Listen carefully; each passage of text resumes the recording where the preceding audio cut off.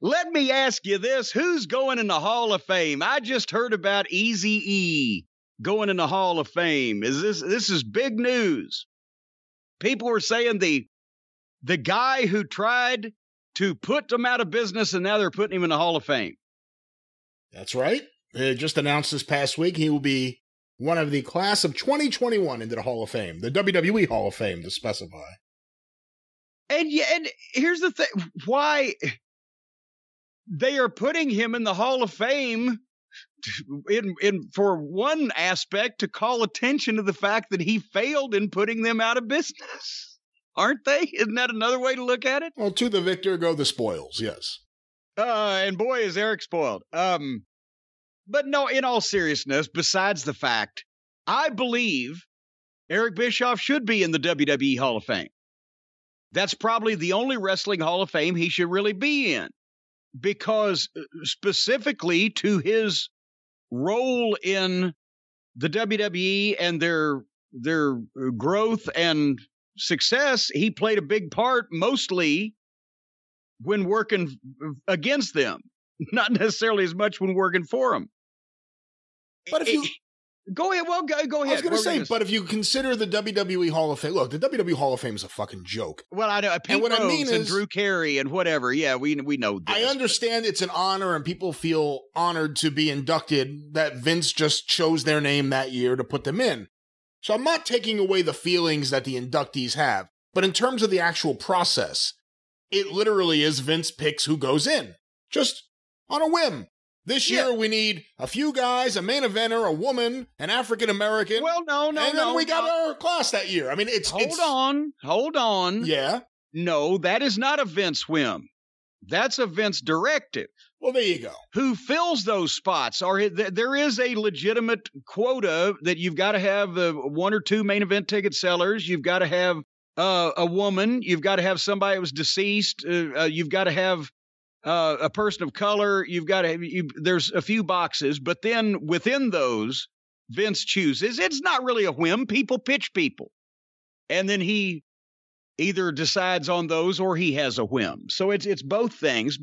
And sometimes it's nuts. Like he refused Pat Patterson when Pat Patterson wanted Ray Stevens to go in when they had in San Francisco, and Vince wouldn't do that. Which, I mean, come on, why not? You put Abdullah the Butcher in Atlanta. You could do Ray Stevens in San Francisco. But anyway, the thing is, I'm not going to disagree with Eric Bischoff going in this particular Hall of Fame. That's what I was going to say, though. I was going to say, if you look at the WWE, if you actually try to find a way to justify who gets in and why, and you say it's for the stars of WWE, and if you look at WWE as the company that swallowed up WCW, they own WCW. They own all the intellectual property. They own the videos. They own everything. Bischoff, forget about him as an executive, as an on-air personality. Yeah. Based on what he did in WCW, but he was even better on air in WWE, to be honest. I think there's, if you were trying to make a legitimate argument for this Hall of Fame at the directive of Vince McMahon, there's the argument. He was an on-air character for both companies. He was well known amongst the casual wrestling fan and the person watching every week. The thing that Eric Bischoff excelled at was being a television performer, playing a crooked, smarmy con man executive. Imagine that. And you can make the typecasting jokes, but no, he was excellent at that. For the people who say, but he beat the WWE 83 weeks in a row, or he did this or he did that. Let's face every other piece of Eric Bischoff's career was the success came from him being able to talk people into giving him chances to do things that he had never done before and had no idea how to do. And he walked into Vern Gagne's office and basically he started selling advertising for the AWA, right? TV ads. He had a game, a Ninja Star Wars. Okay, well, yeah. Thank God George Lucas didn't sue the shit out of him. But Ninja Star Wars he had.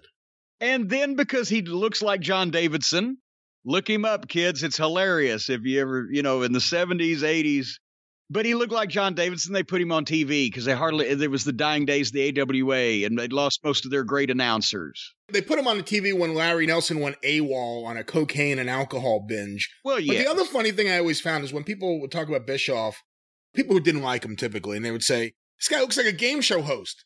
Specifically, he looked like one game show host. It wasn't like just a generic game show host. No, he looked like John Davidson. That was it. Davidson. Yeah. But anyway, I mean, we're not even slagging him off here. He's told these stories, right? And from the AWA, he's there. And, you know, he's the, B or C announcer or whatever. And he gets the chance to go to Atlanta because he has people fabricate letters for him telling the folks at Turner who knew nothing about wrestling that he was more integral and experienced and important in Vern Gagne's operation than he really was. I've spoken personally to one of the people that he had fabricate one of those letters that had worked for Vern for a while on the theory that that guy would then get a job as soon as Bischoff got in down there, and that didn't happen. But did he, and I know who you're talking about, and I'm guessing you don't want his name out there. Well, I don't know if he wants it out there. But did he falsify, because it's one thing getting hired as a commentator. He was hired as like the C-team commentator. You had Jim Ross, then you had Shivani, then you kind of had the Gordon Soley, Eric Bischoff level, because Gordon Soley by that point wasn't Gordon Soley of 10 years earlier. So he wasn't even hired to be like a main commentator. He was just a guy there. Were the notes falsified then, or was it when they got rid of Bill Watts, or when Bill Watts quit, depending on who you talk to? Okay, well, yes, you are. He got the C-team spot as an announcer, and then padded his resume to try to pitch getting the executive job. But the point is, then he did pretty much fuck all or nothing until he accidentally had to blurt something out to Ted Turner, and he's told that story, and then he had to figure out how to do that. But then once that he got him to open up the checkbook, you know, and spend money and go head to head, and then he steals the invasion angle from Japan, and then he's got a couple years where he's got most of the giant stars in the business and an open checkbook and fucking runs with it, and then fumbles the ball and fucking crashes nose first at the 10-yard line and loses more money than any wrestling promoter ever before he even, or in between the times that he was home and they were still losing money. He lost more money just the time that he was in charge over the last year than any wrestling promoter or year and a half wrestling promoter in history had ever lost. And would they have canceled WCW if they had only lost $10 million a year as opposed to whatever it was, $60 million a year? No, because that was programming. But when you get to $60 million, they could get a whole lot of goddamn sitcom reruns for $60 million. Anyway, so then that's where he was able to at least shine in wrestling for the period of time, because when finally Vince brought him in, it fit. He was the smarmy con man executive that the crook that tried to fucking put him out of business, and he's a wonderful heel television performer, character, speaker, etc. It's the only thing he's ever actually, in wrestling, he's had a number of jobs, and that's the only one he's done well. Because all the people talk about what a success he was as a revolutionary, groundbreaking promoter. He was a fence post turtle. He accidentally blurted out shit to get to where he was, and then he fucking stumbled onto success and then could not maintain it more than 2 years. I mean, you know, you measured success in the wrestling business in at least in the old days by longevity, because everybody had their shit periods.